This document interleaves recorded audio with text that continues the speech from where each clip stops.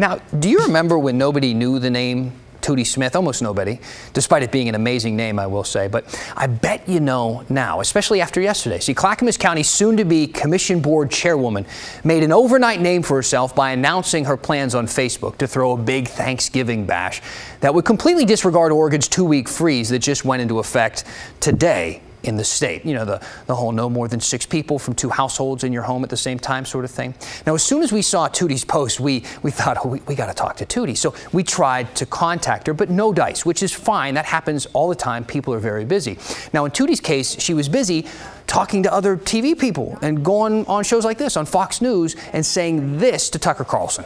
We have been browbeat over the head with wearing masks in public, which I do, by the way, with social distancing, to stay home if you're sick, be clean. I think our people have the intelligence, the education, and the independence to make their own decisions. We are adults. We do not need to be treated as second-rate slaves in our own homes.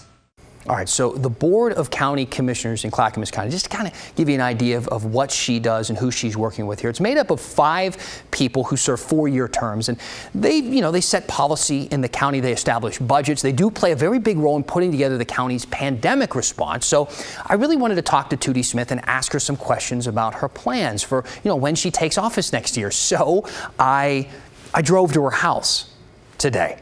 And this is that part where the news shows me walking up to her doorstep and knocking on the door and there's a confrontation. But I think that's really weird when the news does that. So we didn't do that. We're not going to show that. And plus, that's not how it happened. I pulled up and her husband met me outside and he was really nice. And he told me that she was just too busy to talk today and that I needed to schedule an interview on her website.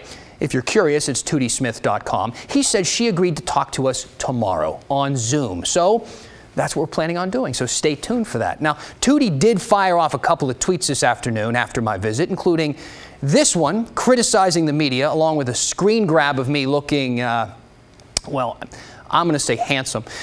Seriously, I don't screenshot well. Everybody in the building knows that. If you get on our YouTube channel right now, look up any episode of this show, hit pause at any time during that show, and I will look not good. There's a reason I'm on TV. I'm better in motion. In the meantime, I do want to share something I think is worth your time. It's an opinion in the Oregon City News written by Peter Lund, a small business owner there. The headline is, "It's time for Tootie to go." Lund says that he saw Smith's post while he was waiting in line 4 hours for a COVID test. So he had some time to write down thoughts about Smith, about 1,000 words worth of them. And he ends by saying this, quote, "As soon as she is sworn in next year, the people of Clackamas County need to start collecting signatures to recall Tootie Smith." Now, Lund went to school with a lot of doctors and nurses. He ended up marrying a nurse who was witnessing the horrors of this pandemic head on. When we asked him what he would ask her, telling her that we'd have a chance to talk to her tomorrow, this is what he said.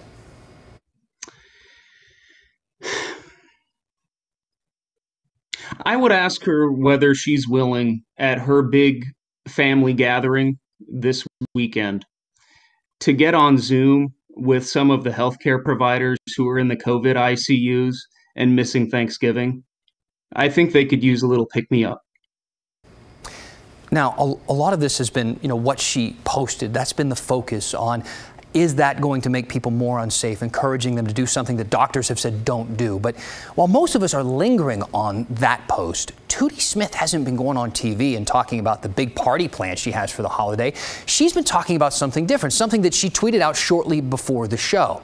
Right after she retweeted that flattering picture of me, she shared this, quote, "Where are we that a family dinner is now an act of defiance? The government has no place telling us who we can spend time with in our own homes. Recommendations? Fine. Mandates with threats of arrest? Nope.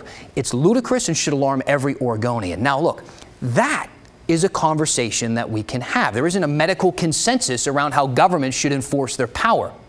So that is something that I hope, honestly, all of our leaders have considered, including the governor. It's something worth exploring on this show, and something, along with a lot of other questions, that I plan to ask Tootie about during our interview tomorrow.